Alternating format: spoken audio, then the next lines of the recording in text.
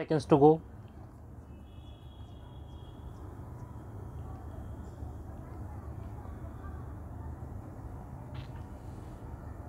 Start.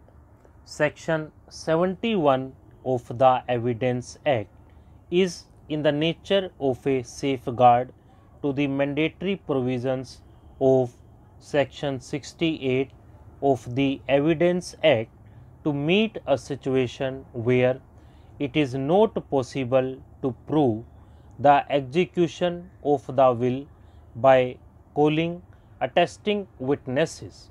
This section provides that if an attesting witness denies or does not recollect the execution of the will, its execution may be proved by other evidence. Aid of Section 71 can be taken only when the attesting witnesses who have been called deny or fail to recollect the execution of the document to prove it by other evidence.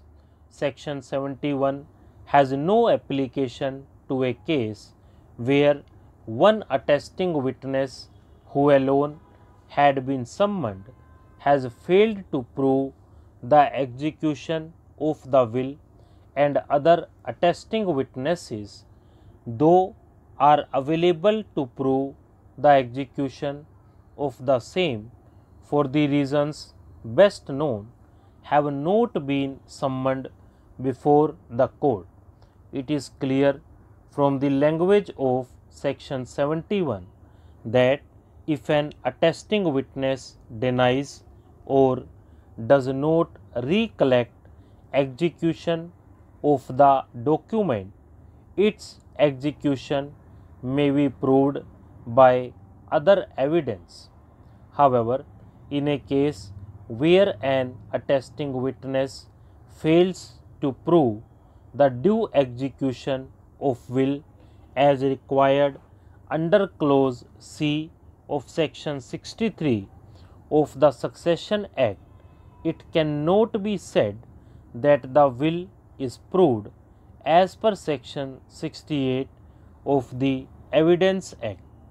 It cannot be said that if one attesting witness denies or does not recollect the execution of the document, the execution of will can be proved by other evidence dispensing with the evidence of other attesting witnesses. Yet another reason as to why other available attesting witnesses should be called when the one attesting witness fails to prove due execution of the will is to avert the claim of drawing adverse inference under Section 114 illustration G of Evidence Act. Placing the best possible evidence before the court of consideration is one of the cardinal principles of Indian Evidence Act. Section 71 is permissive and an enabling section permitting a party to lead other evidence in certain circumstances, but Section 68 is not merely an enabling section. It lays down the necessary requirements which the court has to observe before holding that a document is proved. Section 71 is meant to lend assistance and come to the rescue of a party who has done his best but driven to a state of helplessness and impossibility cannot be let down without any other means of proving due execution by other evidence as well.